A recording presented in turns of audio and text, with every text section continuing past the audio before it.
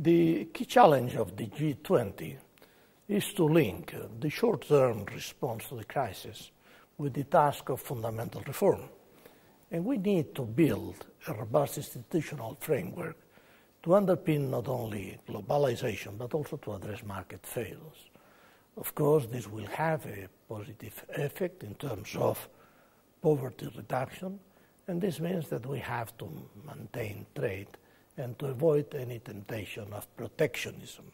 We have not to repeat the errors that we have done on past crises. But economic freedom means also to have a stronger institutional framework. It means that finance has to be better regulated and better surveilled. As concerns regulation, Spain has been quite proactive as concerns the debate. We have a good experience in this sense, and it means that we have induced some new positive ideas. One of them is to pay more attention to the counter-cyclical measures, which have had a very positive impact in the Spanish situation, and which have to take in consideration also the accountancy. A certain refining of accountancy could be fundamental. The other crucial point is to pay more attention to consumers. I think that to address the retail position is crucial, because finance has to serve citizens and not on the contrary. I have to say also that we are satisfied by the results achieved in the G20 meeting. For example, the decisions as concerned tax havens and jurisdiction non-cooperative has already had some positive impacts in global terms. And when we are thinking on these kind of behaviors as concern the future, we are paying special attention also to the non-reduction of elements dealing with solvency, because this could have a very negative impact as concerns the confidence of citizens in the financial sector.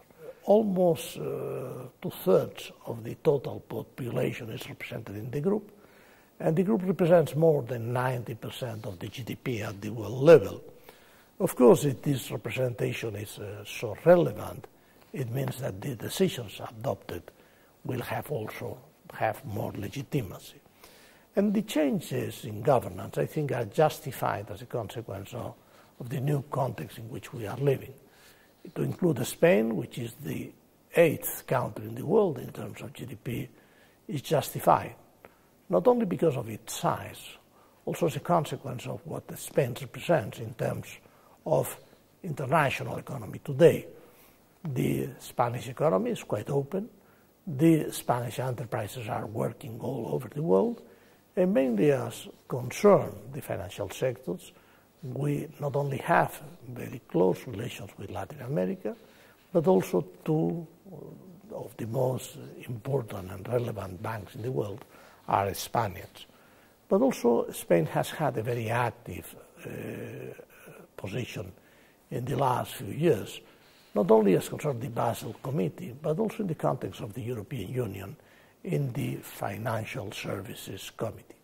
That's the reason why we consider that the presence of Spain in the Stability Forum is absolutely justified. All in all, we have to consider that Spain deserves to have a role in the G20 process, and we are working to have a constructive contribution to the whole debate. Thank you.